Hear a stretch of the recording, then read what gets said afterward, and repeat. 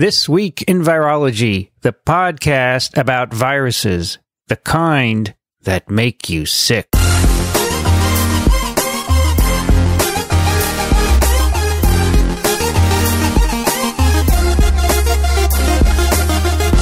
From Microbe TV, this is TWiV, This Week in Virology, episode 451, recorded on July 21st, 2017. Hey, everybody. I'm Vincent Racaniello, and you're listening to the podcast all about viruses. Joining me today from Ann Arbor, Michigan, Kathy Spindler.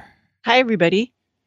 I didn't check the weather yet. Let's see. I can tell from looking out the window, it's kind of hazy, but sunny. And I know the temperature is supposed to be hot. I just haven't been outside. It is, I can tell you, Baltimore and Chicago, and now it's not 87. 87, mostly sunny. 87 Fahrenheit, which is going to be higher than 28 Celsius. Do you use the Apple weather app, the one that comes with the phone? Or do you use your computer? Yeah, I use several different ones. So, yeah. I use the Apple one, and has animated clouds floating by. Yeah. It's 34 Celsius, partly cloudy. It's been a hot week. Yeah. Yeah. Let's see where it is. My dashboard says it's cooler. It says it's 83, which then translates to 28 Celsius. So somewhere in that range. Actually, when I check 4 apps at once, the temperatures, one of them is usually the average, but it's not always the same one. We're hotter here. We're 34. That's hotter here. Also joining us from South Bend, Indiana, Rich Condit. No, just Bend. I am not in Indiana. And he's not in Bend, really. He's outside of Bend. Wait, South River, Forked River? What is it? Sun River. Sun River, Idaho, Oregon. No, Oregon. There you go. We got it. Sun River, Oregon, where the temperature is a delightful 68 degrees. That's actually 69 degrees. That's 21 C. Sunny skies, 30% humidity. The climate here in the summer, I must specify, is delightful. In the winter, it's fun to play in for a limited period of time. But the summer, it's absolutely delightful. I'm looking here at the weather in my home in Austin, and it is right now 98 on its way to 100. And we're looking at 15 days of temperatures between 100 and 105. So this is a good time to be in Oregon. Yeah. What's the name of the place again? Tell me. Sun River. You going to put it in the show notes? Yeah, I can't remember. I don't know why.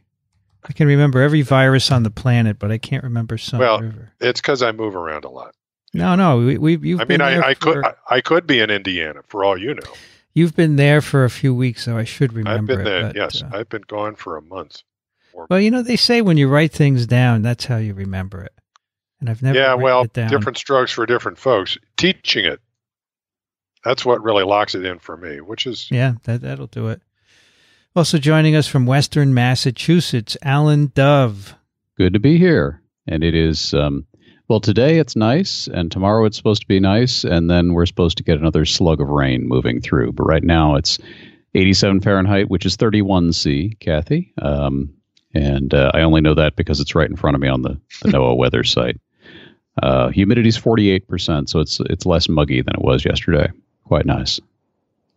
So it's been very hot here in this city all week, and I drive in. I usually have my air on, but there's always a big backup at the George Washington Bridge, at least 30 minutes, and I turn my AC off because I'm just nervous. My car has 200,000 miles on it. I'm afraid it's going to kill it. Ooh, so, this is a Beamer, right? Yeah. What model? It's a 2007 328xi. And I've broken down on the bridge before, which is really not fun in traffic. And so I don't want to do it again. I know it's probably not my air conditioning, but just because I'm paranoid. And I sit there sweating, and I come in totally soaked. I had an experience like this while moving from Philadelphia to New York, and I was driving a a U-Haul across the GWB, stuck in traffic, like 98 degrees, humid, had the AC cranked up, and the overheat light came on the dash. Isn't that great? And I turned off the air conditioning and rolled down the windows, and the person I was riding with, who was helping me move, said, yeah, sorry, it's going to be really uncomfortable in here. He said, not as uncomfortable as it'll be if this truck breaks down. Yeah, right. Yeah, it's not fun breaking down, but especially not there. So I turned it off, and it's pretty warm, but it's better to do that. I don't know if any car would be immune. I see cars broken down all the time. Let's see, 2 nights ago on the way down the turnpike, there was a car burning on the left side of the road. Ooh, that's it was a big SUV. The front end was completely on flames. It's the kind of thing where you pass it 2 lanes away, you can feel the heat right through the closed window of your car. The police car was sitting about 100 yards behind it because I guess it didn't want to get caught in the explosion. Oh my gosh. Last night there were 2 different accidents on the turnpike. Sun River, Oregon sounds pretty good to me. Yeah, we ride our bikes everywhere. I may actually drive my car today. All right, we have some follow-up from last week's episode. Dixon, by the way, is in Montana. He's not too far from you, Rich. Well, out west, everything's far. Well, he's closer to Rich than I am. Yeah, fishing, no doubt. Yeah, he went fishing. He went to Bozeman. He went to some place near there. But I'm meeting him next weekend. I'm going out there to do a TWiV at Rocky Mountain Labs. He's going to join me, and then he's going to take me fishing one day.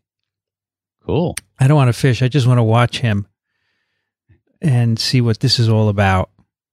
And he said, you should fish. I said, I don't want to fish. I just want to sit back and watch you. I'm going to take videos of him fishing. I'll probably drop my camera into the water. Okay, enough of the tragedy. We have a follow-up from Jane Flint with respect to schematic subway maps. This goes back to the 1930s in London. She says she sends a Wikipedia link to Tube Map. Great discussion with Ben Jane. And then Sasha. Wait a minute. Speaking of Jane, I have a question. You know, she's listening because clearly she listens. Straight out of left field. Just be careful. Okay. Straight out of left field. Is there a past tense for the word forego? Let's see. Well, there's a foregone conclusion. Yes, but I don't think forwent is a right. Exactly. Forwent or foregoed. No, I mean, I was having a conversation with myself this morning, and I came up needing this word, and it wasn't there. So, okay. You can Google it. You'll see several answers.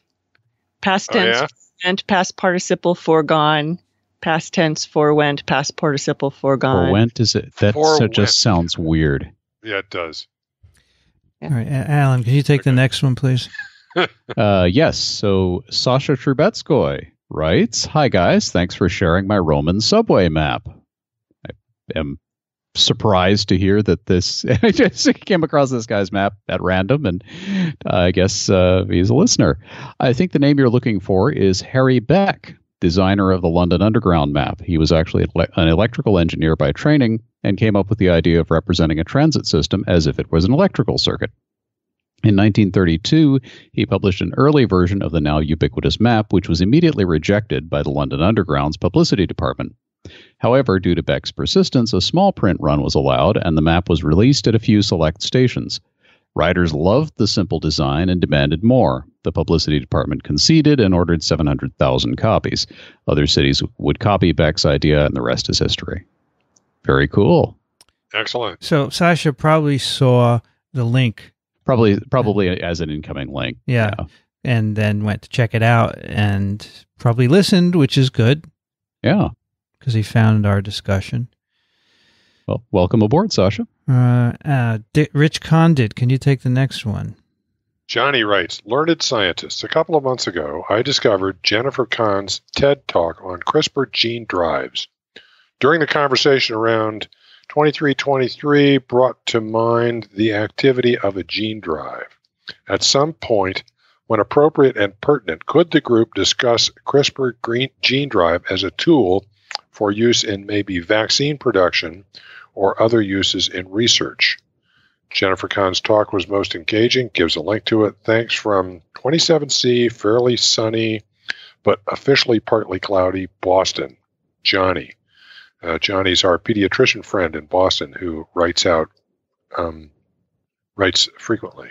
And Vincent here links to TWiP 100, where we talked about Cas9 mediated driver in gene in mosquitoes. Yeah, I would check that out, Johnny.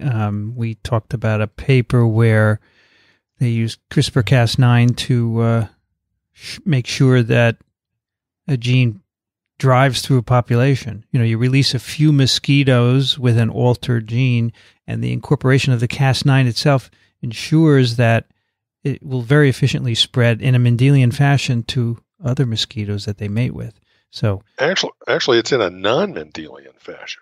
Right, well, because it beats the odds. In this paper, they say Mendelian. It's in the abstract. Because did I put a link in here? Because I the gene drives I've seen outlined have it set so that it duplicates itself into the other chromosome. So then all of the descendants would have it, and that would be non-Mendelian. Right. I put in a wiki link here on gene drives that describes that, and I think even has it has a cartoon that helps out with that. So you put in the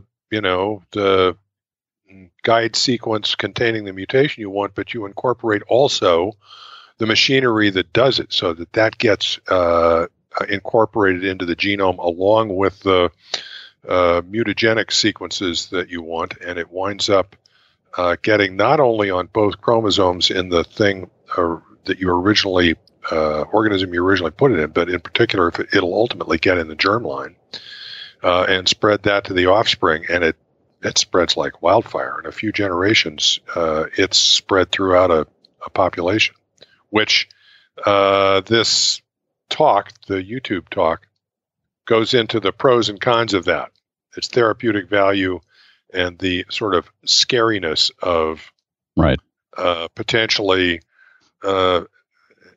essentially infecting a population with a mutation. Do we really want to push this button? Yeah, right. So it's very interesting. The paper we discussed on that TWiP episode is called Highly Efficient Cas9 Mediated Gene Drive for Population Modification of the Malaria Vector Mosquito Anopheles stevensii. And this quote from the abstract, blah, blah, blah, produce progeny with a high frequency of mutations in the targeted genome sequence, resulting in near Mendelian inheritance ratios of the transgene. So it's not even Mendelian, it's near Mendelian. So it could be near on either side, I guess. Interesting. Well, and in fact, Jennifer Kahn in her YouTube talk uses the mosquito example, because this is where this is often touted, engineer mosquitoes to be resistant to malaria, and talks about an experiment where the experiment is structured so that the inheritance is in a non-Mendelian fashion. And I've been thinking about this because, the gene drive by itself is, well, as I say, is either happy or scary depending on your perspective. But I was also thinking this morning that efforts in the past to engineer populations to, for biological control, put it that way, have gone wrong. I can imagine that mosquitoes engineered to be resistant to malaria is going to find a way around this, okay? And you're going to have the same problem all over again. I don't know. Kathy, may you take the next one, please? Sure. Shally writes, Dear TWiVumvirate, humid and warm in New Hampshire, 26 degrees C, 78 Fahrenheit. Thank you so much for TWiV 449 and 450 about RNAi. I am hard-pressed to keep up with all these newfangled RNAs. Dr. Tanuver talks fast, but his parenthetical explanations were excellent. At one point, I wanted one of Rich Condit's interruptions to slow down and recap, but I guess he was away. I wasn't away. I was glued to this and trying to keep up. Ben is extraordinarily articulate. I can't believe how, as he said, how rapidly such coherent stuff comes out of him. It's incredible. Yeah. Yeah, he might be one to listen to at half-X speed instead of 1X speed. Yeah. I also wanted to thank Professor Young for the letter about predatory publishing. I received an invitation to write a book chapter this summer, and I considered paying the page costs out of my faculty development funds or my pocket because it was about past research that is no longer grant-funded.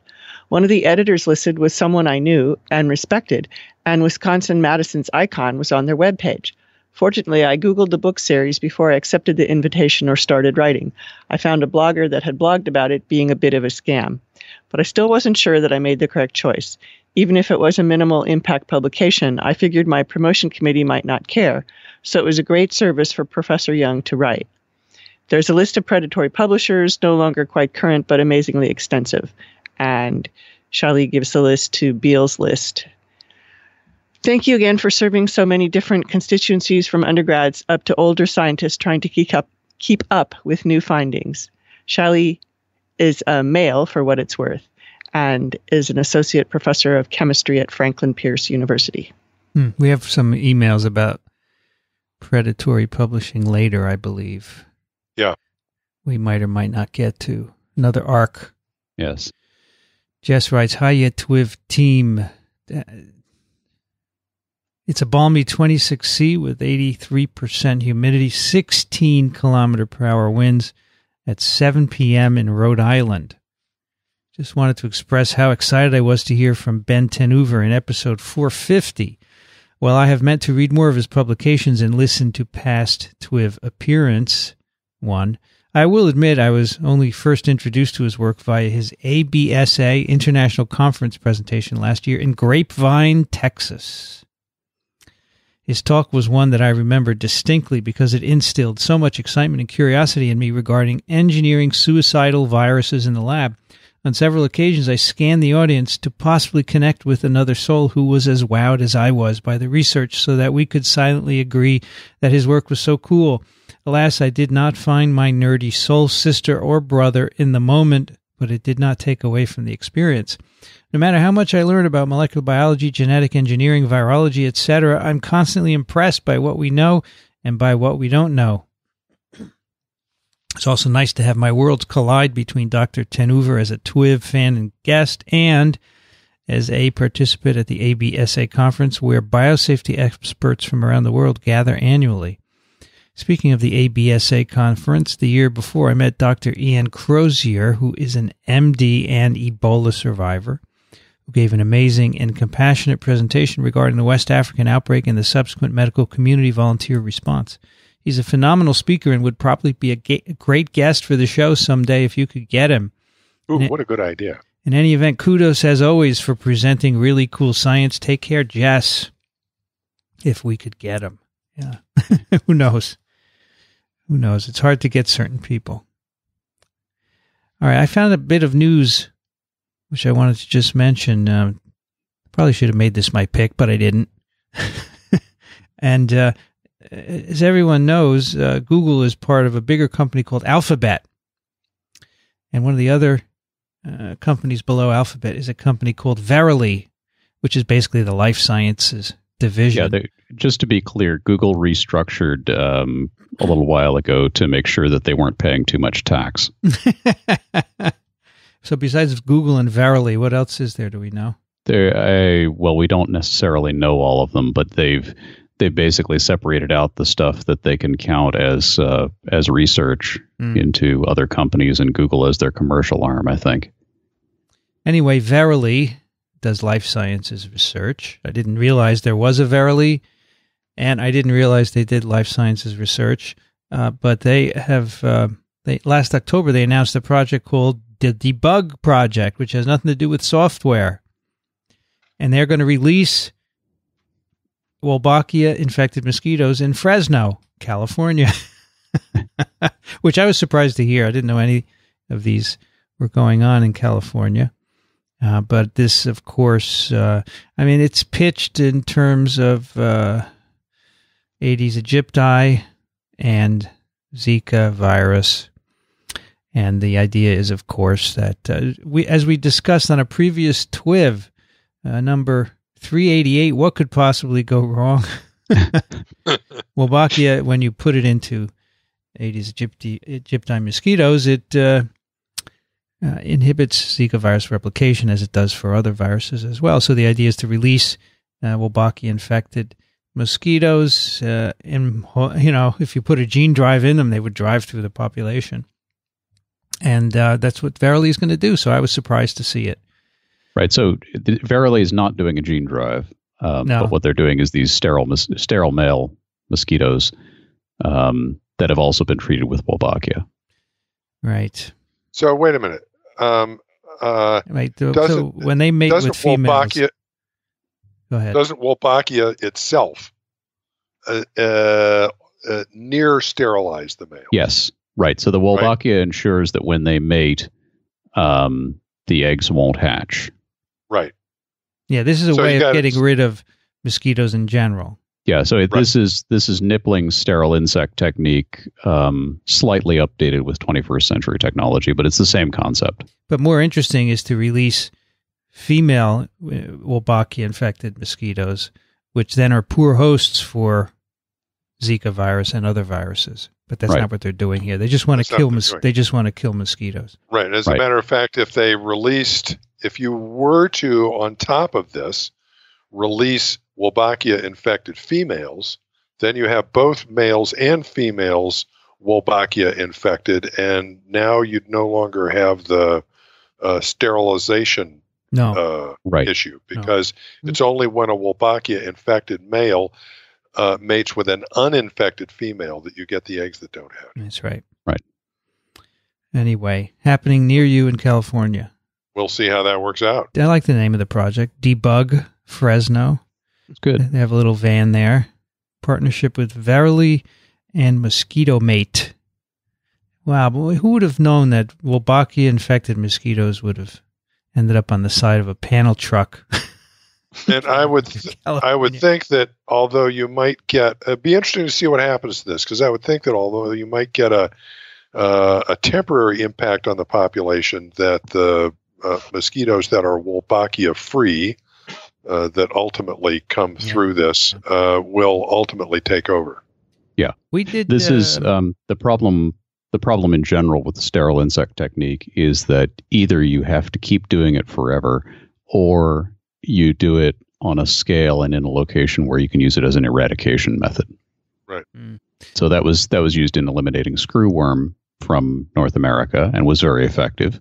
But they had to do it year on year until finally the fly was completely gone, and then you can finally stop. I don't know.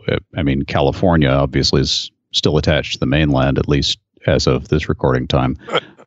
Geographically, anyway. Geographically, still attached to the mainland.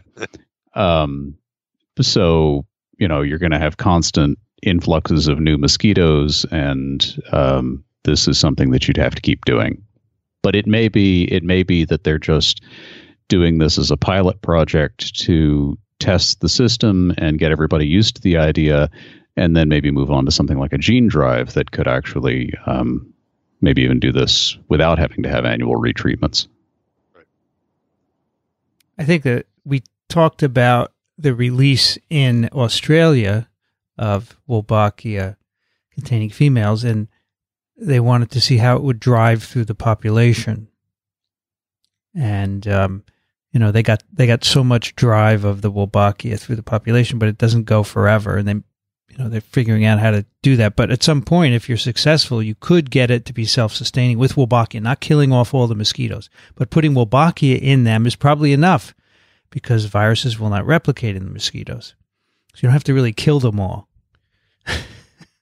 I heard on in fact, This Week in Tech did this story last Sunday. This Week in Tech was the inspiration for This Week in Virology. Leo Laporte is the host there. He called it Wolbachia. Okay. You got to go to your experts, Leo. And he wanted to know what's in it for Google. One of his guests said, well, they'll get information, and that's what Google does. Yeah, they'll be able to monetize the mosquitoes in particular. I'm sure. Our snippet comes to us via Steve, who writes, just came across this case of a virus infecting a fungus and enabling for now survival of European chestnut after the fungus made its way to the U.S. and wiped out most of the American chestnuts before finding its way to Europe and meeting the virus. If I've read it right, that is. Sounds very much a TWiV story. All the best, Steve, in Luton, England. Beautiful blue sky morning getting underway here. So this is an interesting story we've never done on TWiV, and one of the main workers in this area, Don Nuss, has worked on this story for years. I've asked him a few times to come on TWiV, and he doesn't want to. He's scared. Imagine a virologist being scared. I don't get it. Yeah, well, maybe I'll try again. But anyway, this is all about chestnut blight, which is caused by a fungus called Cryphonectria parasitica. First reported in North America in 1903, in fact, at the Bronx Zoo here in New York. Apparently was introduced from Japan, this fungus. Wiped out over the next 20, 30 years most of the chestnut trees in the U.S. And chestnut trees, of course, are gorgeous, tall, wonderful trees that have populated many towns in the U.S. 4 billion chestnut trees killed by this fungus. I don't think you find chestnut trees in many places anymore. There are a few left here and there. No, and in fact, it's something you come across in historical records. People referring to forests of chestnut trees, and their old deed documents will say that the boundary ends at the chestnut tree on the corner, and it's all, there was just this was a feature of the landscape. They were the dominant hardwood species in the northeastern forests, and then they just are gone. And they can't come back.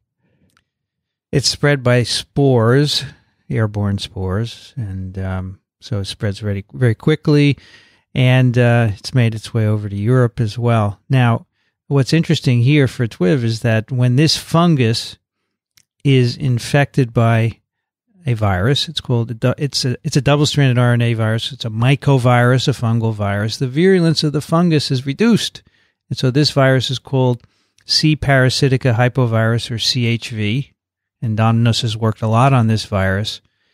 This is very interesting because there's no extracellular phase of this virus. It's an intracellular virus genome, essentially, that's transmitted when fungal strains fuse with each other or sometimes by spores. So there are no virus particles.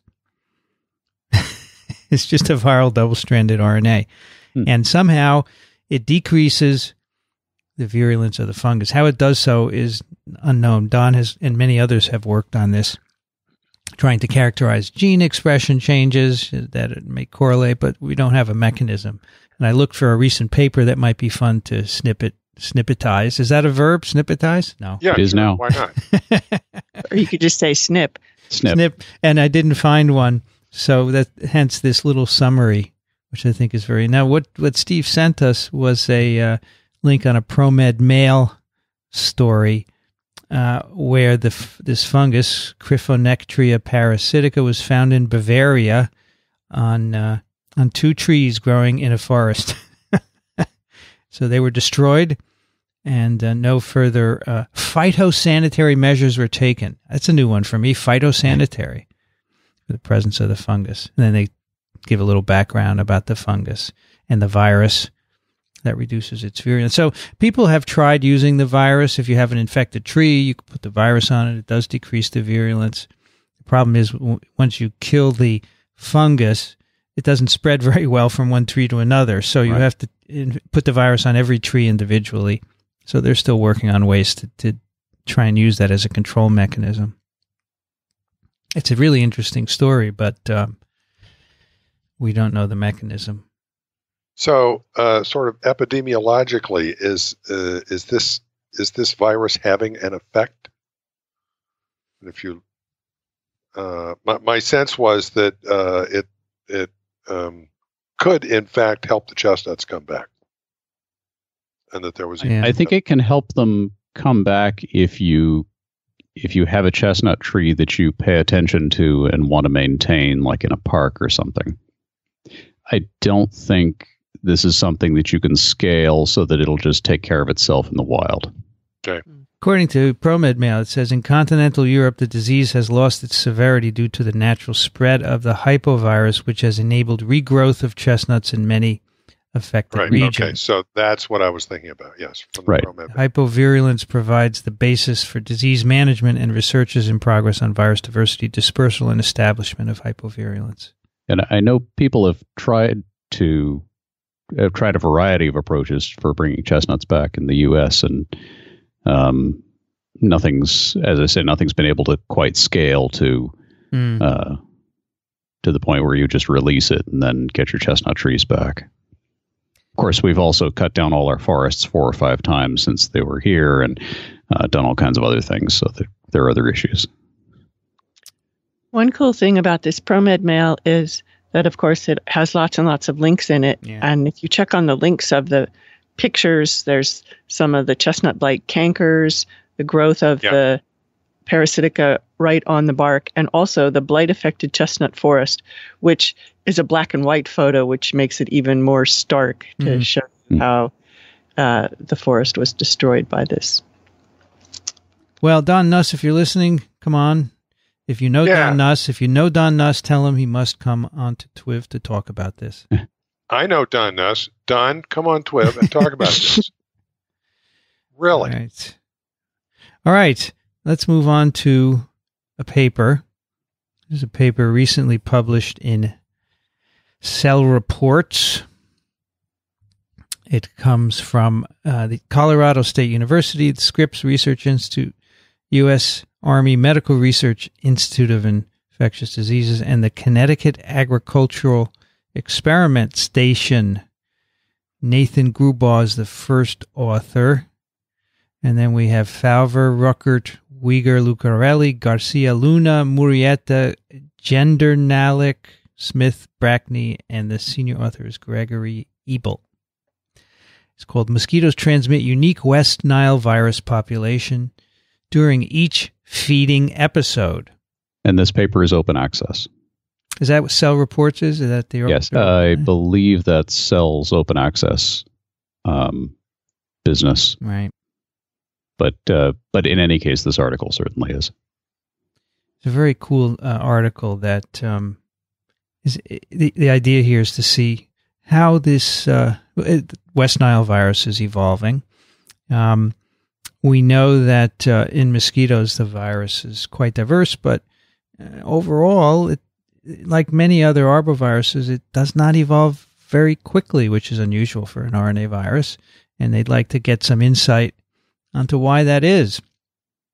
And here they are using a very cool system where they can look at the virus in mosquito spit, or expectorate, as they call it in this paper. They give mosquitoes West Nile virus in blood. They give them a blood meal, and they've added West Nile virus to the blood. And then they put the mosquitoes in 50 ml conical tubes. And one mosquito per tube. One mosquito per tube. They're put in solitary. And then there's a membrane on the top of the tube. And on top of that, they put a little square of filter paper soaked in sucrose. And the mosquito goes up to eat and spits while it's eating. Because mosquitoes do mostly eat. They're mostly vegetarian, except when the females are going to lay eggs. Yeah, sap, right. So they put the mosquito in there for a while, and it spits multiple times on this. It's just a nice image of mosquitoes spitting, but they're just releasing saliva. And then they can take this little square and do deep sequencing and find out all about the population of West Nile virus that the mosquito is spitting out. So it's pretty cool, and they can ask, what does the population look like compared to what we put in, and so forth. Now, traditionally, the reason why this is kind of a cool system is traditionally what you would do is you have a capillary tube, a glass capillary tube, and you would use that to sample the mosquito saliva. It's apparently an oil-filled capillary tube. And then you would kill the mosquito afterwards, and that's it. But here they're alive, and they can do other things with them as well. Yeah, you can get cereal. You can get cereal samples. Yeah, that's the main thing. It didn't become clear to me the advantage of it till the very end of the paper. Right. Yeah. but the difference between the capillary and the filter paper was the filter paper allowed you to do multiple serial samples. I tried to look up the technique with the capillary because they say you soak the mosquito's proboscis in this oil-filled capillary tube, and implied in that to me was that the proboscis was removed from the mosquito, which of course would take care of any future sampling. But they would be also said they also said in the methods that like I couldn't find the detailed a picture or a description of the detailed method, but they did say that sometimes in order to make this happen, they had to remove the legs from the mosquito. So, and they said, this sort of has an impact on the survival rate from the mosquitoes. So we needed a serial method. Fortunately, animal use committees are usually pretty liberal with what you can do to mosquitoes. Right. I'm trying to find the extended methods.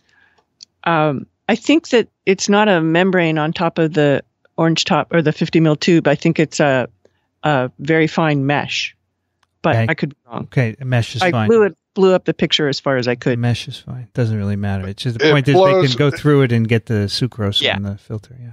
What blows my mind is that you can get deep sequence out of mosquito spit on a filter paper. Give me a break. So they have they quantify it, and there's quite a few genome equivalents in these, like 10,000 or so genome equivalents in the spit that they collect. Now it's multiple spittings, right? Because they're in there for 6 hours, and so they say, and they have some evidence later that says there are multiple spittings in there as well. But still, it's it's about right, about 10,000 or so. If those are viruses, infectious viruses, we don't know, but it's quite a bit. So yeah, that's okay for deep sequencing.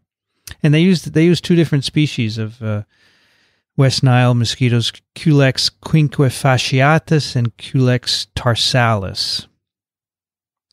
So what they do is they take both RNA from spit from both species, 3 individuals of each species. They call mosquitoes individuals. I really like that. They're individuals. They have their own personalities. And as we'll see, they have their own collections of West Nile viruses too. And they take samples at 8, 14, and 18 days after blood feeding. So they've fed them blood. They put them in their little solitary tube, and then they're in there for 6 hours, and then they take them out at those time points, and then they sequence. And the cool thing is that every mosquito is different from the other. The 3 mosquitoes are all different in terms of the virus population in them, and the 3 time points from each mosquito are as different as the different mosquitoes. This is in terms of the polymorphisms, the mutations that show up in the virus. Yeah. Right. Mm-hmm. So you start out with a certain population of viruses, and after 18 days in the mosquito, in terms of the genetic makeup, those populations drift. And they drift in individual mosquitoes, as Vincent said, as much as they do comparing one mosquito to another. So it's pretty substantial. This, I was telling in the pre-show, Kathy, before you were on, I was telling Vincent this is sort of the latter-day John Holland, or John Holland on steroids, right?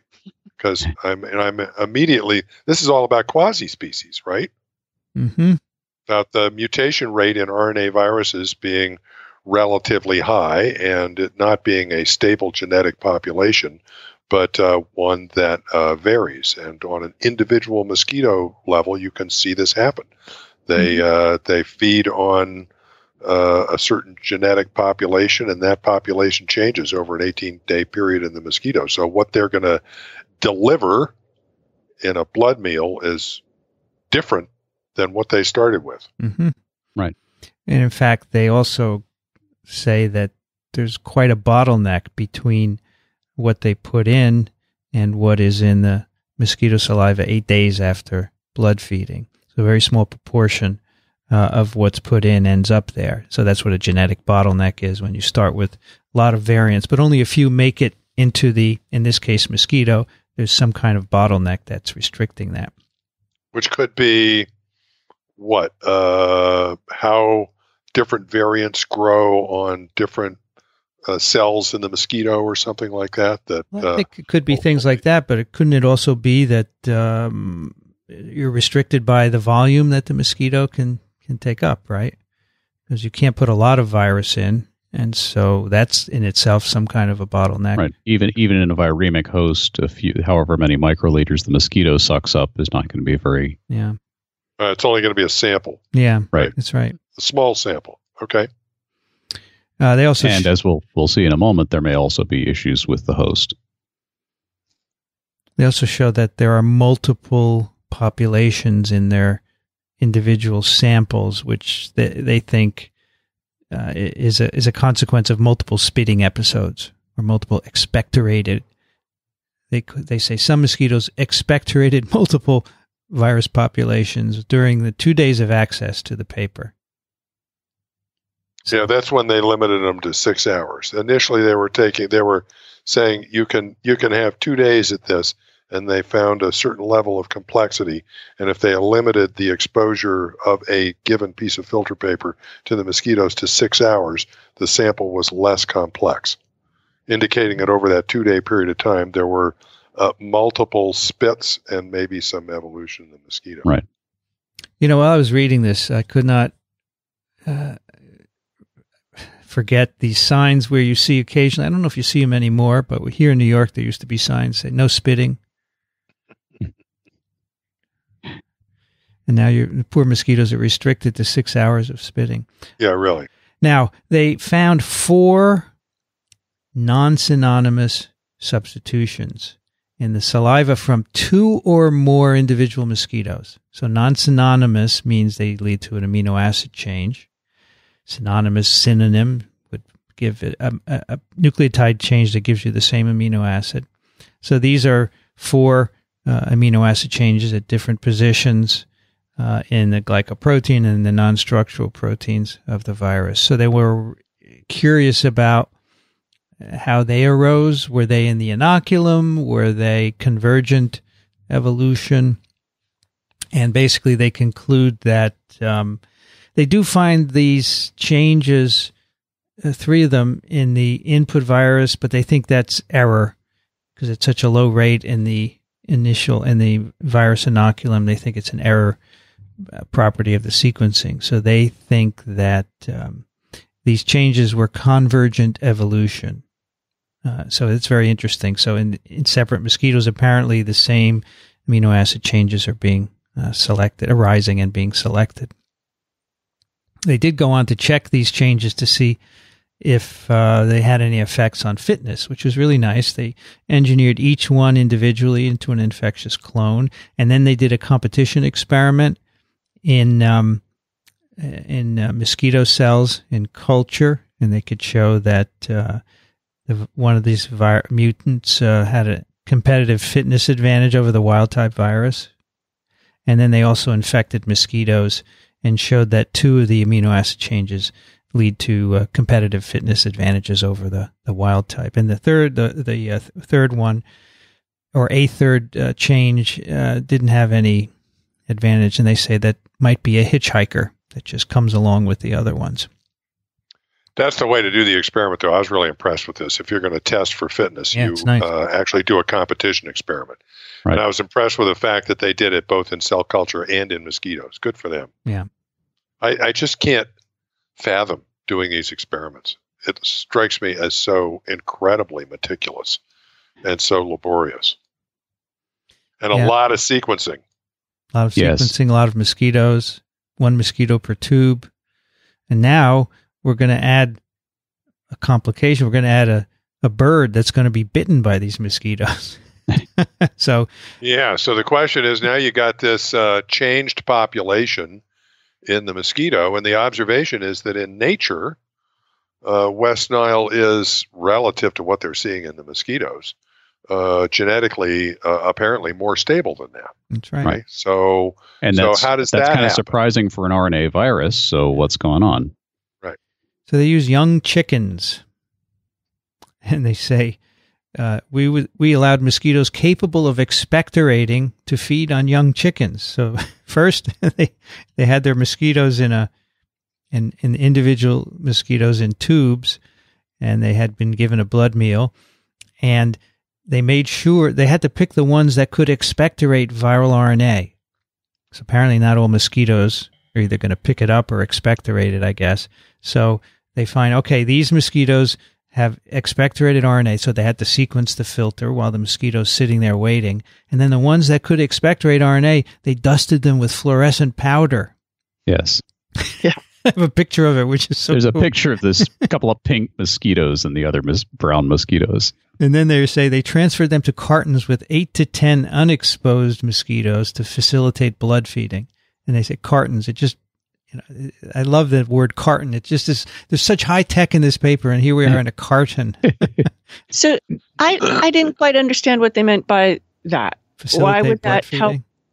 why would it facilitate it? And by unexposed, they mean unexposed to the virus, right? Yeah, Not just not unexposed to the virus. Unexposed to the That's right. fluorescent powder. I don't know the answer to that. Yeah, we I need didn't Dixon here. understand that We need Dixon here for that one. It's all.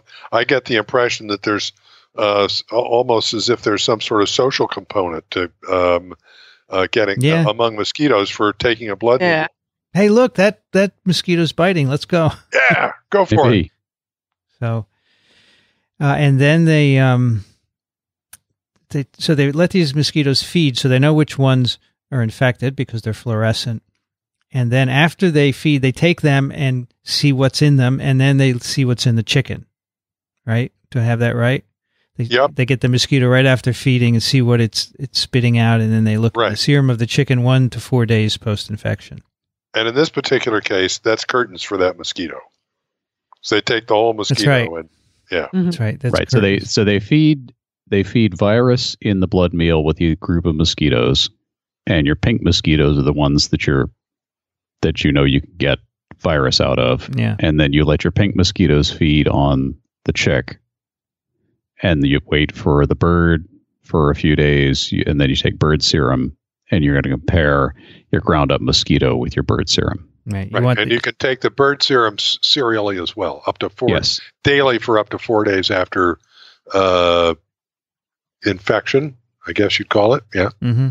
Right. And you also take that mosquito after it's bitten, and you sack it basically and get what's in its salivary gland or saliva, right? So you're close to what was delivered to the chick. Yeah, and so then you're going to look at something close to the input virus, and you're going to look at what happens in the chick. So then you sequence both, and what they find, which is really cool, is that the diversity goes away in the chick.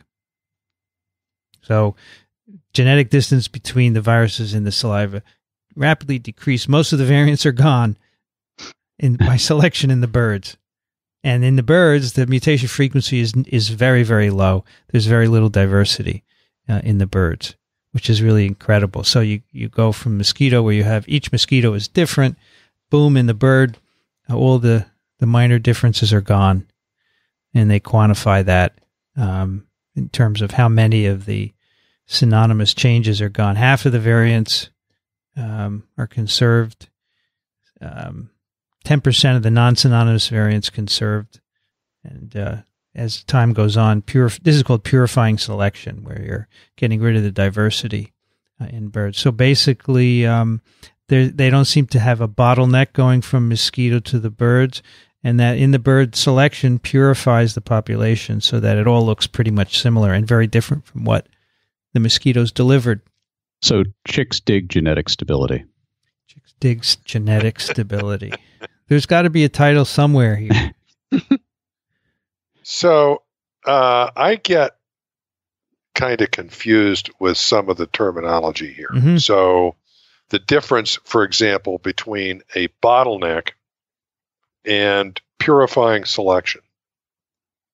So bottleneck would be if you have a diverse population and only a few get in, that would be a bottleneck. But purifying would be there's no bottleneck. A lot of the viruses get in, but then over time they're purified so that the diversity is gone. So if you look at day 1 in the chick, you can see that most of the mosquito viruses got in.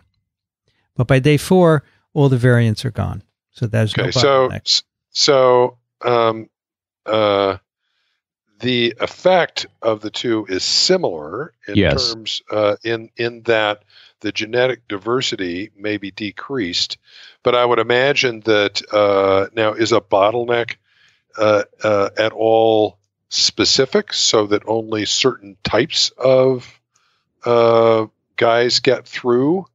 It's because in a purifying selection, you're going to select for certain genotypes. Right. My understanding of a bottleneck is that it's a random event. Okay. Mm-hmm. I may be using that term incorrectly, but my sense of it is that it's usually used to mean something that just picks 3 out of the 10,000 or whatever, and those go through.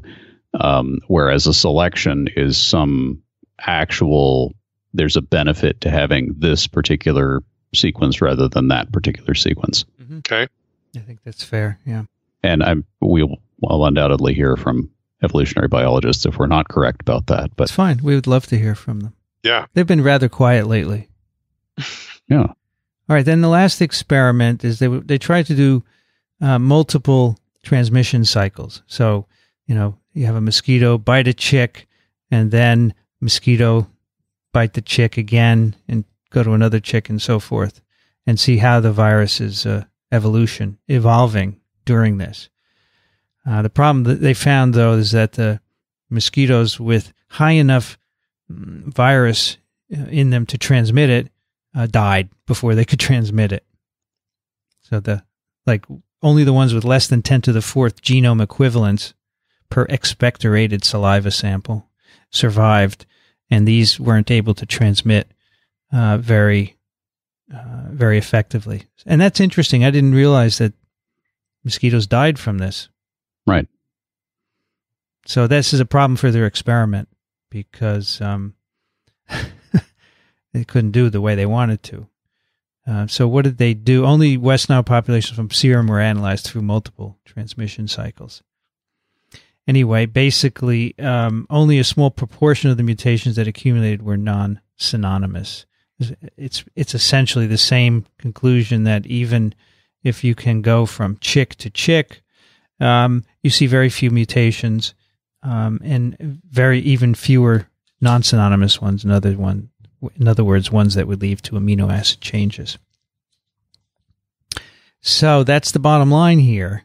An interesting way to collect serial samples of saliva from mosquitoes. You find every mosquito that takes a West Nile meal has a different collection of viruses in the salivary glands. And then once those viruses are injected into a young chick, the differences disappear. And the overall effect then would be the observed maintenance of a certain, of an apparently lower genetic diversity than you might expect based on an RNA. Yeah. But it would also mean that if conditions change, maybe a new bird species gets infected or local conditions are different, the virus has this step in its life cycle in the vector phase where it generates an extreme amount of genetic diversity that can then be reselected in the next host. Yeah. Interesting point. Yep. Yeah, they discuss how in the mosquito what's going on in the process of taking up the blood meal and the virus making its way to the salivary gland and multiplying and being stored. And then there are lots of opportunities for genetic drift to occur. And they say, when the saliva is expectorated, the entire process then goes on with a new set of viruses coming out of the salivary gland. So it's really a dynamic situation. They do mention, though, that there's a caveat with using young chickens, which are probably immature to a certain extent. And they say, we should really do this with some other birds. Right. They have some other things to say about that. They say some other experiments they did, what they say suggest that it is a valid model, but nevertheless, you ought to do it with some other birds. By the way, I just looked up bottleneck, which I should have done before, and it basically verifies what you guys were saying, and that is that it's a non-selective, really, or a random crash of a population. Okay. Has the effect of decreasing the diversity because you're just taking a sample of what was a diverse population. but it's not in itself selective. Now, they have a nice discussion on the balance between selection and drift, and I'll see if I can get this right because I think it's informative. Now, so basically, they found 3 amino acid changes in the saliva of multiple mosquitoes. They decided this was not part of the input virus, so they say this is probably convergent evolution. And they say these were probably positively selected in the mosquito, but they did become extinct in some other mosquitoes. So they weren't in every mosquito, and in the fitness assays, some of them became extinct as well. And they say this is probably in part due to the fact that there are bottlenecks in the mosquito, which would eliminate some of these changes. But they also talk about the fact that the selection for any change has to be large for that change to become dominant in a population, because there's always a balance between whether a mutation is selected for or it's extinguished in a population, and that depends in part on population size.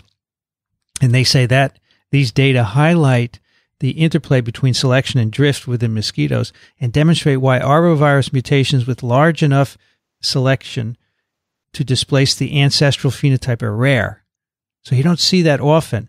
But in their 2 examples they cite, which are examples of mutations that have become dominant, it's very rare. One of them is the mutation in chikungunya that allowed it to multiply better in Aedes albopictus, and that allowed it to spread globally.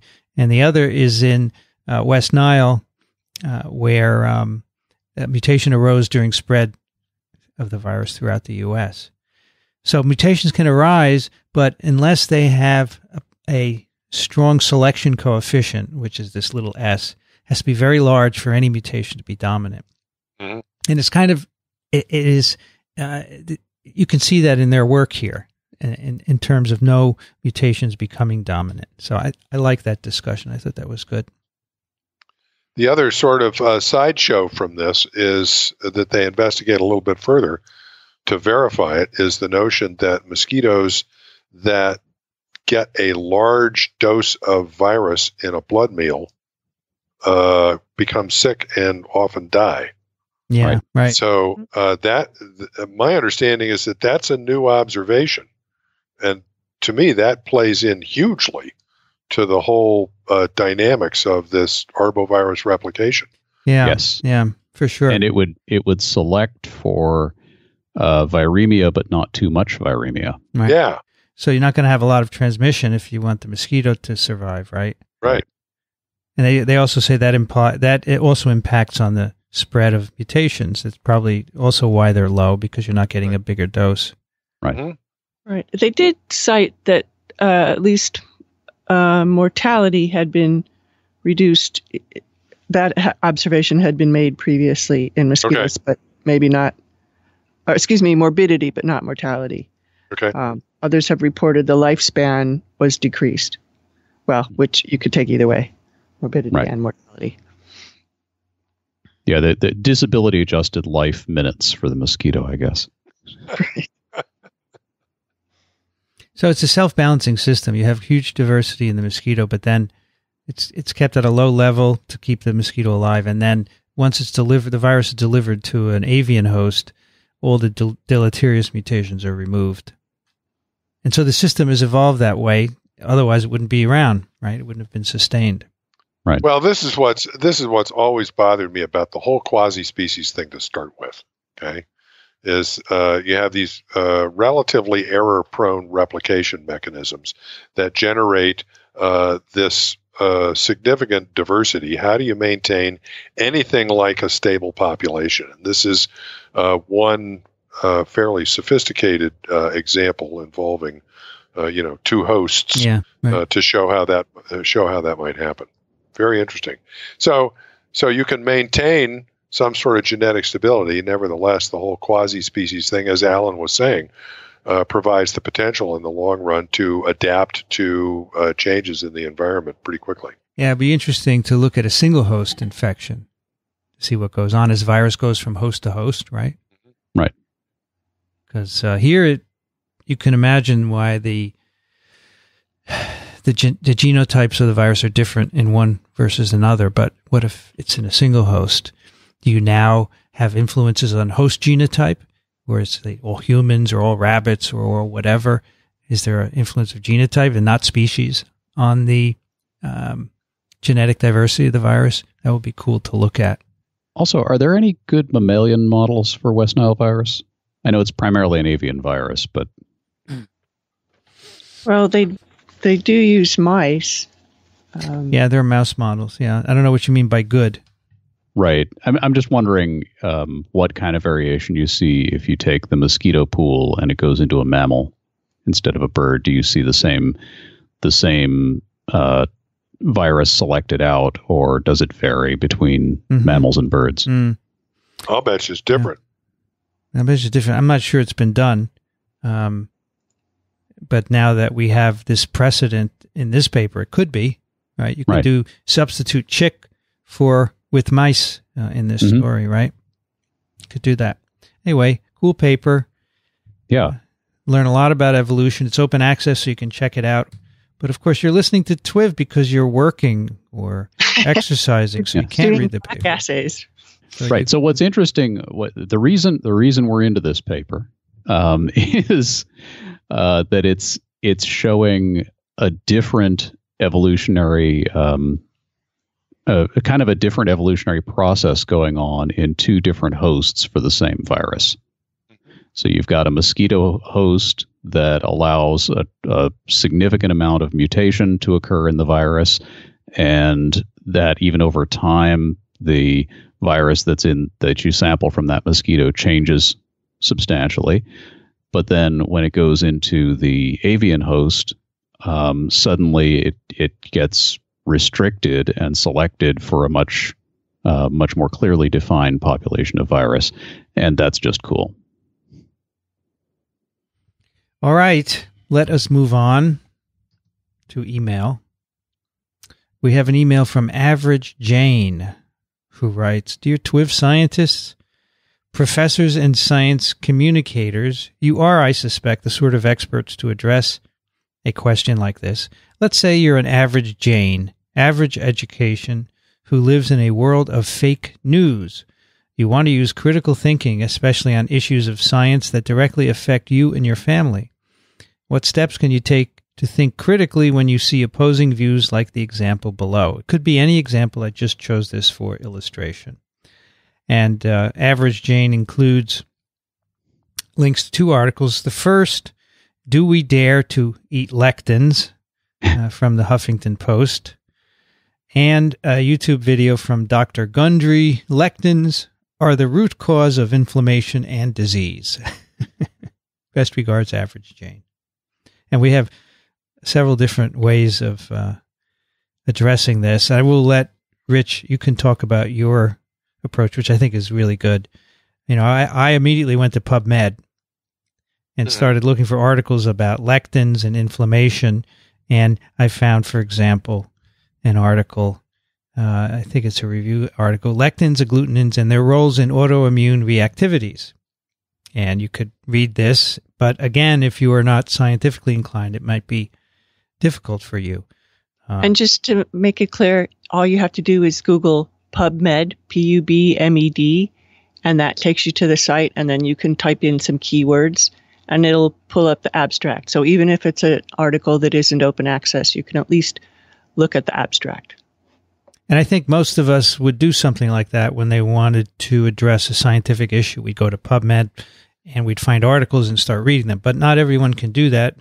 And in fact, I would just want to point out, I don't know if this is because I modified my browser or if it's built in, but if you go in, for example, Firefox in the search menu and you click on a little magnifying glass, it gives you options. You don't have to search Google. You can search Yahoo or Bing or Amazon or something else, or PubMed is one of the options that I think is built in. But anyway. So, Rich, you had a nice idea here.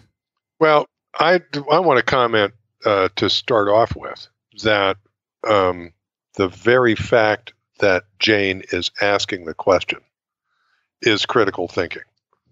The fact that she looks at these two sources and sees a discrepancy and wonders which one is correct and has doubts in her mind, all you have to do is just keep doing that until you come to some satisfactory conclusion for yourself. And, that's critical thinking. And I have to say that, so I did that myself, and I do this all the time.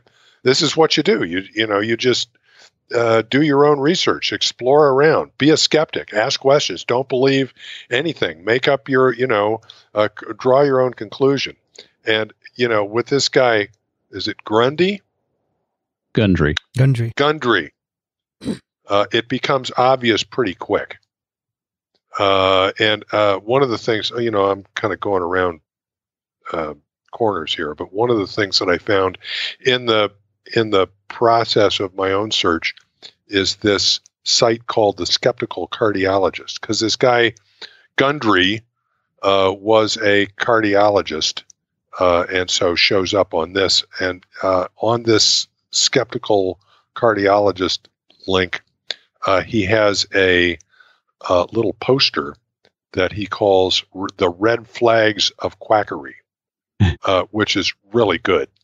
All of the different things that are signs that somebody is a quack.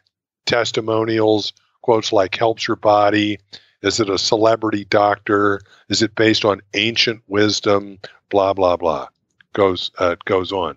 And this guy, Gundry, fills many of those, waves many of those red flags, not the least of which is that he's selling something. Yes. And you go to his site, and not only will he tell you that lectins are bad for you, but he's got dozens of products that you can buy and books that you can read to help you avoid this lectin catastrophe. And I have to say that after doing this for a while, I found that all of my searches are now infected with Gundry. Because, of course, all the advertising thinks that I'm interested in Gundry, and he pops up on my browser all the time, and I'm sick of it. There's another thing that came up. I think, Kathy, you came up with this. A wonderful course, a curriculum by a guy named Douglas Duncan at the University of Colorado. Did you find this, Kathy? Teaching the nature of science using pseudoscience. Right. I can't remember what it was in connection with, but yeah. I think it may have been a TWiV pick or something like that. And this guy has he has a course on teaching the nature of science using pseudoscience. So it's by contrast, but I would say it's also a course in critical thinking. And it's a whole course on how to distinguish between real science and fake science. And so I'll provide that link, and you can just look through the whole thing. It's actually quite interesting. I love it. I think that it's a lot. It's a lot there. It's a whole course, but just very going good. through will really help. Yes. Teaches critical thinking. And the last thing I found was this cartoon in the course of my efforts I love this cartoon strip, Non Sequitur, about the pass-fail critical thinking test, where this guy's walking down a sidewalk and he sees a sign that says bear right. And if you go right, you see that there's a big grizzly bear hanging by a street post waiting for you to come by. What I like, one of the things I liked about this course, he has a quote: "Science is not the only way of knowing. Religion and philosophy are others, but it is a specific way of knowing. If something does not follow science procedure, it is not science. Science is a uniquely powerful way of trying not to fool yourself or be fooled by others." I thought that was a really good definition. And he has lots of examples that you can do. One of them is a thing here. Which car do you think is the safest? They have 3 different brands of cars, a Camry and an SUV and a big pickup truck. And then the next slide, he shows you the numbers. And of course, the Camry is the safest in terms of fewest people killed. I'm not sure that everyone would say. You look at the big pickup, and you'd probably say that was safer. And I just wondered, probably the people who buy Camrys are just safer drivers than people who buy Ford F-150s, right? That could be. Part of the process of science. Well, it turns out the Ford F-150 is the reason it's the top-selling truck is that it's the standard for fleet vehicles. Mm-hmm. So if you're buying 300 of them for your public works department, that's a vehicle that's often being put into riskier situations than the family Toyota Camry. So that's a valid point. Mm. But I want to circle back to what I said initially, and that is that I think that if you're even noticing that there's a difference and questioning which is correct, you're already doing the critical We're thinking. Participating. Yeah, this whole discussion is that. Right. And so trust yourself. Trust yourself and just keep doing the investigations. And the wonderful thing about, the internet is both good and bad, but I think that if it's used correctly and you're capable of using it correctly, it's mostly good. You can track all this stuff down and come to your own conclusion. And I would say that based on the fact that you're asking the question in the first place, you're going to come to the appropriate conclusion. And lectins are fine. Yeah, lectins are fine. Alan, can you take the next one? Sure. Johannes writes, Dear Professor Racaniello, dear hosts of TWiV, I'm a relative regular listener and enjoy your discussions, may it be on virology or more general science-related topics, even the political ones. Doing my PhD in molecular toxicology, I enjoy following you to broaden my scientific horizon. Viruses are to me just complex nanoparticles, naturally occurring and sometimes of the kind that make you sick. In episode TWiV 449, The Sound of Non-Silencing, you discussed the problem of predatory journals. Going through the literature my BSc intern used, I recognize that educating young scientists is an important thing to fight predatory journals. I spend quite a lot of time myself tracking down some of the cited literature of which I didn't know the publisher. While doing that, I realized it is not easy for a scientist in training to differentiate an open source journal propagating open access for the sake of society from a predatory journal. What I found on my search and what I would like to share with you is a neat website. And this is thinkchecksubmit.org. It's a website providing a process called Think, Check, Submit, basically a checklist containing useful tips and tricks helping to identify predatory journals. Since you are all experienced members of the scientific community, I would like to hear your opinion on this website and also how to educate scientists in training to watch out for predatory journals. I assume we as a scientific community will never be capable of fully preventing this parasitic form of publishing, but it is our duty to give the predatory journals a hard time to be successful. Best regards, Johannes. P.S. Please revive urban agriculture. I enjoyed it a lot. And Think, Check, Submit. I had not seen this, but I had a look at it, and it's perfectly reasonable. The think part is simply don't just blindly jump into this. Check is where the meat of this is, and it has basically a checklist that you should go through to help yourself decide whether or not a given journal is predatory or not. And then if it passes that checklist, sure, go ahead. Some of the examples are, do you or your colleagues know the journal? Can you easily identify and contact the publisher? Is the journal clear about the type of peer review it uses? Are articles indexed in the services that you use? Is it clear that what fees will be charged? Do you recognize the editorial board? Is the publisher a member of a recognized industry initiative? And that's the list with details going along with it. And I would say that if you were to go through that exercise, and I think one of the most important things is the first, do you or your colleagues know the journal? Colleagues is important. Check with other people. And the editorial board, the important subpoint is do the editorial board members mention the journal on their own websites? Right. So are people proud to be associated with this journal? There is a caution here because, really predatory journals can have people listed on their editorial boards who are not editors, who they just picked out of the blue. Okay. If you click on the About link, it tells you that this has been produced with the support of a coalition from scholarly communications in response to discussions about deceptive publishing, and it lists those organizations. Oh, good. Some of which I recognize. Mhm. which, by the way, is another good critical thinking tool. How transparent is a source about its origins? Yeah. And here they're not selling anything, which is good. Right. Right. Kathy, can you take the next one? Yes, it is from Steve. Right. He just sends a link.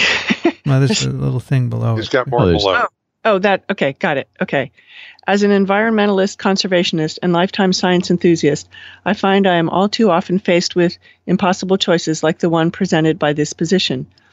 For most of my friends, it is an easy choice. More and more research is showing that even creatures once thought to be non-sentient are showing surprising empathy and care for one another. Monkeys are right at the top of the almost human scale. Experimenting on them is torture without any doubt.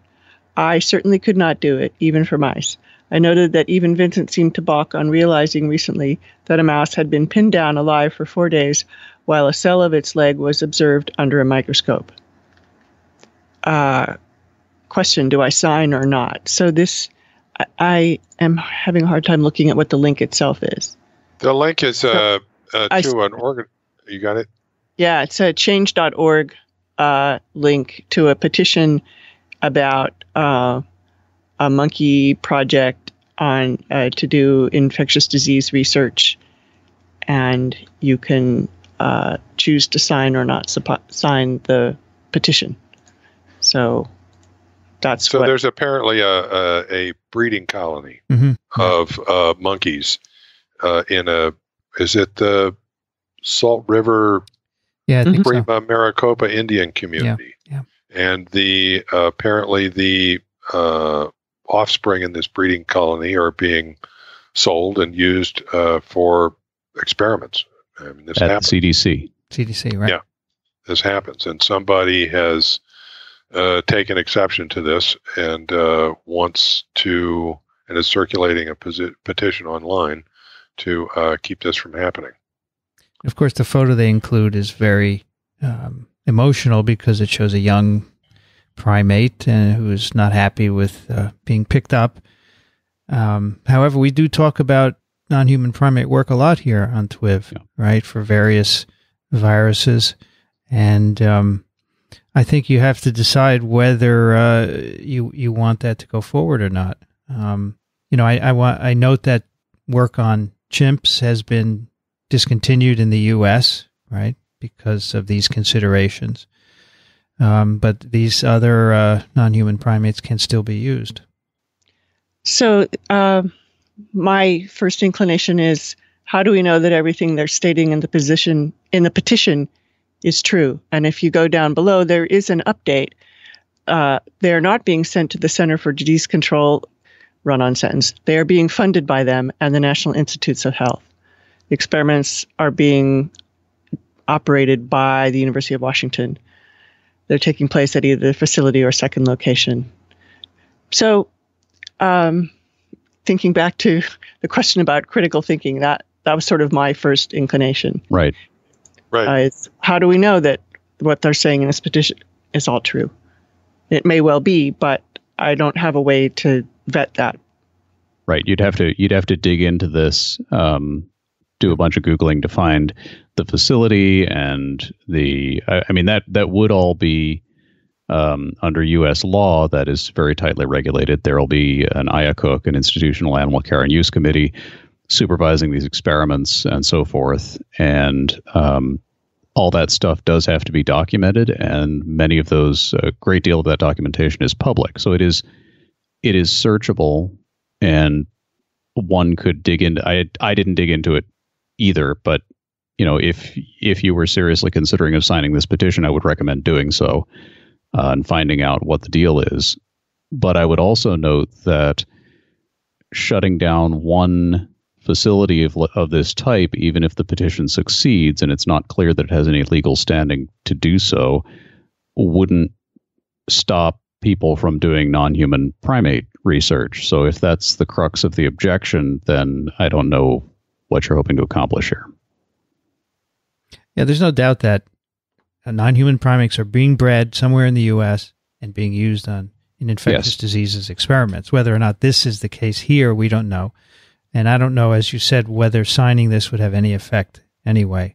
And if this facility shut down, then the monkeys for the experiments would have to come from someplace else, which they would. Yeah. So the central objection, as I understand this petition, is about the use of non-human primates in research. Mm-hmm. That's the real beef that I see here.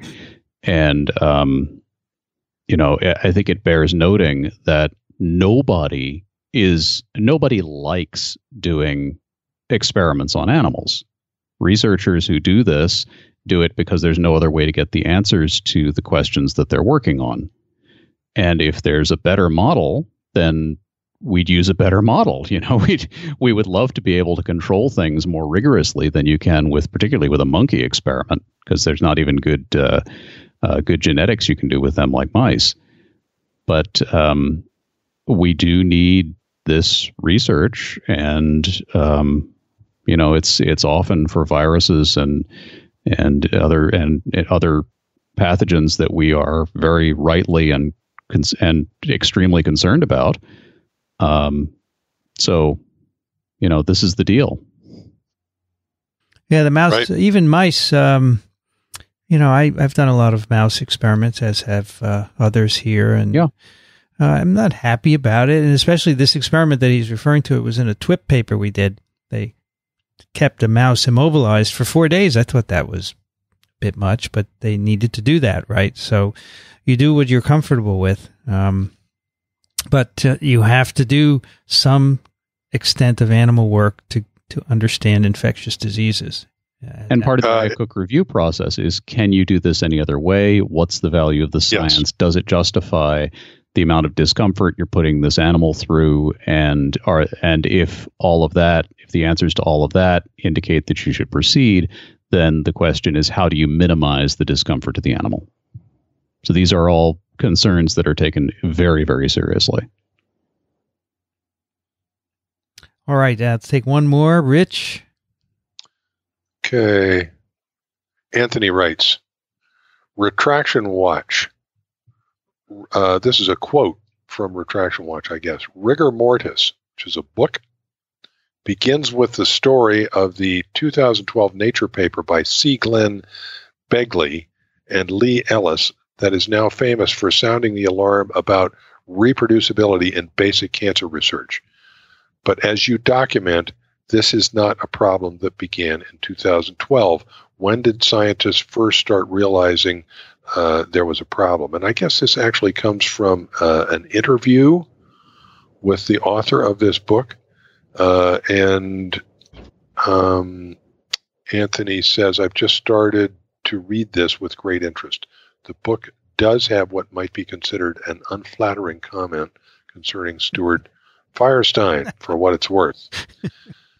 So what's the question? When did we first worry about reproducibility, meaning like fraud in science? Is that? Yeah, well, actually, the central article is one of these. There was a gaggle of these around 2012 where people did the sort of a retrospective meta-analysis of a lot of cancer drug trials, and came to the conclusion that not just drug trials, but also what causes cancer, what doesn't, that kind of stuff, and came to the conclusion that a very large fraction of them were at best flawed, if not dead wrong.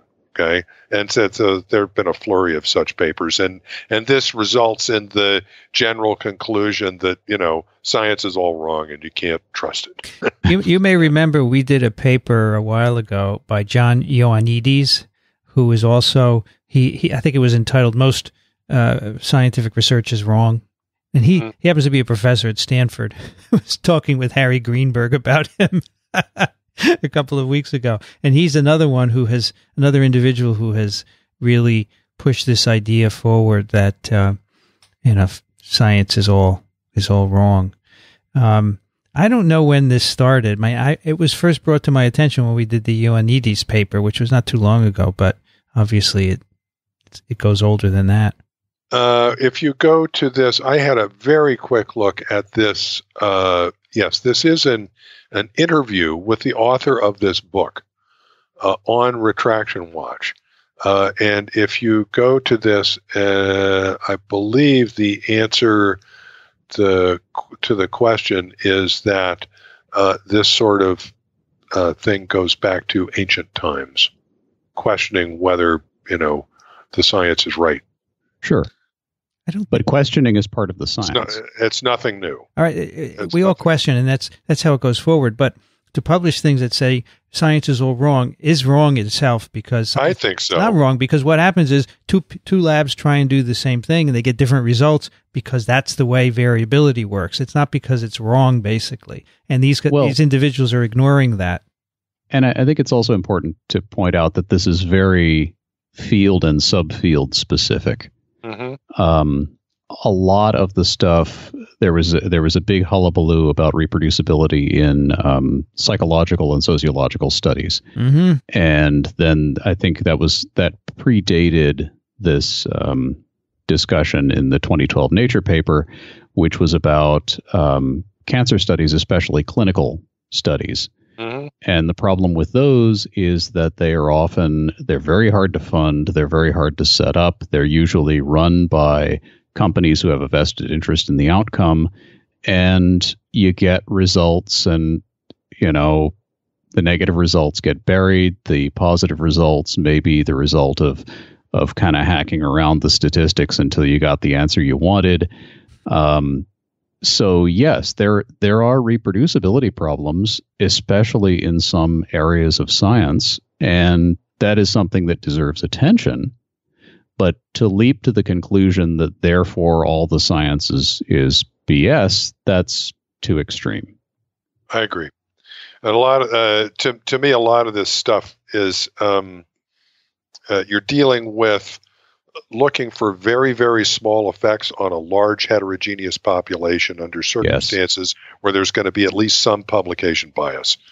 And so that's, it's a touchy situation. And you do have to be careful about that. But I agree wholeheartedly that blowing that up into the most published science is wrong is just not accurate. I can say for a fact that the mutants that Rich Condit published years ago have been studied recently by others, and it's right what he published. Well, that's good to know.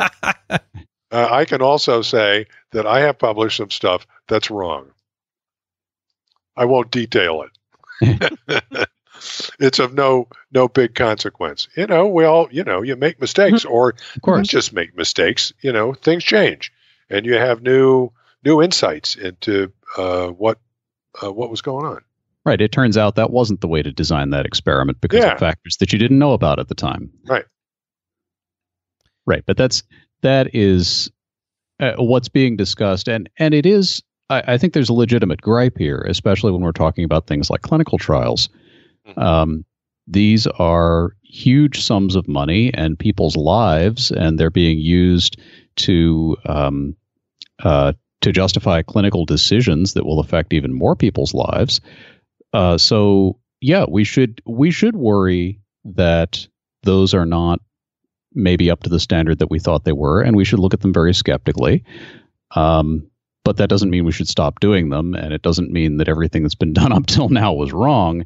It just means we need to continue to look skeptically at how those trials are set up, and maybe even reevaluate the way some of those trials are set up. But remember, many drugs save many lives, many vaccines. Most vaccines are great. They work. They're all products of research. The way things work in gene expression, development, wonderful things like CRISPR, they're right. It's not all wrong. So there's a tremendous amount that's right, and that's how we got here. Yeah. By the way, for those who are interested in pursuing a given thing further, one of the resources that I have wound up turning to frequently when there's some study that's in doubt is the Cochrane collaboration, which is a group of scientists that are in the business of doing meta-analysis of published studies. So they will, on a given topic, collect all of the information they can and make their own evaluations of which studies qualify as legitimate and which don't, and then try and assemble those and come to some sort of conclusion. I'm not saying they're always right, but it's an interesting resource. All right, let's wrap it up with some picks of the week. Alan Dove, what do you have for us? I have a fun NASA video. I love it when NASA comes out with another neat video, which they do pretty often. This one is taking images that they shot with the Pluto flyby, which you may remember from, about 6 months ago. And they put them together into a video that is a flyover of Pluto. And right toward the beginning of it, you see, I believe that's Earth, or no, that's the sun in the distance. Wow. Coming up over the, that's sunrise on Pluto. Boy, you're not going to the beach on Pluto. No, you are not going to be getting much of a tan on Pluto. And then it follows around across the surface of this. I still think of it as a planet that it is surprisingly contoured. And it's just a really cool view of something that I don't think any of us will ever be visiting. So are these those movies? Serious. Go ahead. Go ahead. Are these movies or assembly of photos? It's an assembly of. I think it's an assembly of photos. Okay. Because they don't have. Yeah, it's definitely an assembly of photos. So they don't have the bandwidth to send a video back, and it wouldn't have.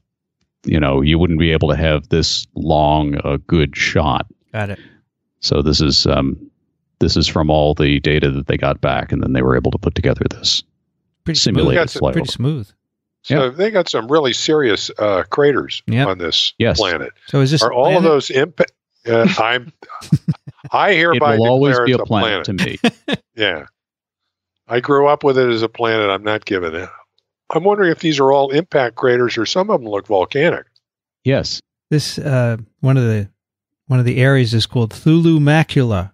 Little call out to H.P. Lovecraft there, right? Yes. Cool. It's very nice. Thank you. Rich, what do you have for us? So I have math limericks. I ran across a couple of math limericks on Facebook, and then, of course, being a critical thinker, I tried to find out the source of these because I didn't want to just, do a random Facebook page. And I think basically the source is to some extent lost in antiquity, but I did find a website that I found and posted on several websites. I did find a website that I really liked that I decided to use as a source for this, called the Futility Closet, which is sort of a pick in itself. The Futility Closet, I think, is the most eclectic website I've ever found. They this guy was an editor for science or technical journals for his career, and I guess he's retired now and did this just for kicks. He and his wife are mostly interested in obscure little historical tidbits, and they have a podcast that does one of these, but they have all sorts of other random stuff on this site. The most sciencey stuff is math oriented. And so this link is to a part of their site that's math limericks, and there are several of them, but the ones that caught my attention are about midway down here, that are two huge equations. Mm-hmm. And I'll just do one of them that I really like.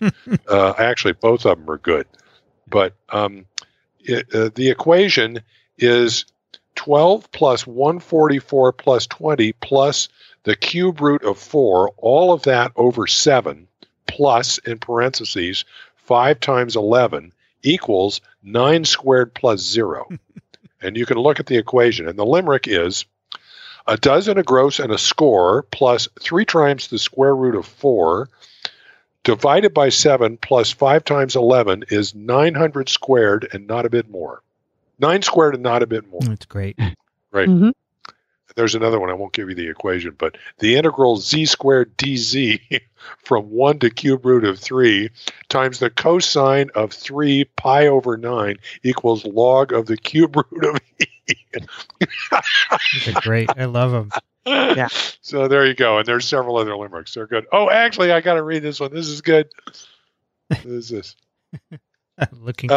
There's a number here. 1, 2. Yeah, that's number great. Yes. 126485397.2758463. Points Is a out this is a limerick. 1,260, 4,850, 3,971.2758463. Unbelievable. There you go. I have to read the last one because it relates to a Christmas present I got from my older brother. A mathematician called Klein thought the Moebius strip was divine. He said if you glue the edges of two, you get a nice bottle like mine. And so my younger brother and I each got Klein bottles from Bill for Christmas. Klein Nice. bottles. Cool. Yeah. Huh. I'll have to Well, look actually, that Jeff up. got a Klein mug. It's a yeah. Anyway. And just try and drink the coffee out of that. Yeah. That is great. I loved it. Very good. Kathy, what do you have? I've picked something. I picked two things. I had these in my picks several weeks ago, and then something more timely came up that I displaced these with. And so I pasted them in without even looking at Alan's pick. My first pick is Approaching Jupiter. And so it's a NASA image that was actually picked as the astronomy picture of the day on May 23rd. And so it's photographs aligned and digitally merged into the time-lapse video. That's pretty cool. And then the second thing... And these were actually shot by amateur astronomers from Earth. Right. Which is very cool. Yeah. And the Those second are one is a video about vaccination. And, here on TWiV, we're preaching to the choir, but it's several parents from Michigan talking about examples of what happened when they didn't vaccinate their kid. And that's going to relate in a way to another pick coming up. So just two kind of classic TWiV picks. And unfortunately, the second one is on YouTube, and they left comments on. Yeah, but so the related video, ignore the related videos in the right-hand column and ignore the comments. Just the video is good. Yeah, it's great. My pick is an article from Ars Technica. It's about the nominee for the head of the USDA. And our president has nominated a talk show host, Sam Clovis, who has no scientific background. And he has called climate research junk science. He said, I have looked at the science. I have enough of a science background to know when I am being boofed. And it's been checked that he never had a single undergraduate level course in any science. So I don't know what he's talking about. And so this is very concerning, of course, because although not all of USDA is about science, they do have 1,000 permanent scientists and 100 research facilities, and you would think that a director with some science background would be appropriate to head it. Well, and this guy, he's not going to be heading Department of Ag. He's going to be the Undersecretary for Research, Education, and Economics. Sorry, yes. So he will be the chief scientist for USDA. Correct. And not only has no science background, but actively denies data. Mm-hmm. Yep. Now another stellar pick from this administration. His nomination will require Senate approval. So, they'll rubber stamp it. Why do you say that? Because they do everything. That's what the party in power does these days. Well, I'm not sure. I think we should make our desires known to have a scientist in this position and not a talk show host. I mean, this is so obviously wrong that my senators know how I feel and seem to agree. So Yes. But yes, people who are in states where their senators might actually go along with this nonsense should once again go to the phone and the email and pester them about it. There was just a campaign about net neutrality in the FCC, Federal Communications Commission. And there was quite a response from the public about that. Something like over 10 million people responded that they would like to maintain net neutrality. I'm not sure that will do anything, but I think that's encouraging that enough people are willing to speak up about something that maybe is not as clear. I don't know. It seems a little esoteric, but it's not that hard to explain. Yeah, I agree. Do you want your cable company to determine what websites you have access to is what it boils down to. And people think that that shouldn't be the case and the net should be neutral. All right, we have 2 listener picks. First one is from Neil. He sends a link to a video on Dig. These smart girls are here to debunk anti-vaxxer nonsense. A cute little video put together by an academy, the Nueva Schools Science Rap Academy. And it's a totally great parody from Hamilton. It's just right on. Is that right? Yeah. Yeah. I haven't seen it, so I don't know. But I haven't seen it either, but I have the soundtrack. I don't have it. Highly recommend getting the soundtrack. But cool. And the little girl has a great voice, by the way. Mm-hmm. Really like her voice. I'll do. Yeah. She's the best. And then we have from John. Hi, Vincent, Dixon, Alan, Rich, and Kathy. I offer a listener pick of John Seaver's Reddit. Ask me anything about the Rotary Club and polio eradication. Is from John in Limerick. And John Seaver is vice chair of Rotary's Polio Plus program. He's cool. Answering questions here on a AMA that took place in the past, of course, but there's a nice discussion about, and even the guinea worm comes up here. All right, so thanks for that. And a cool thing is that he puts the little yin yang symbol. I can't talk.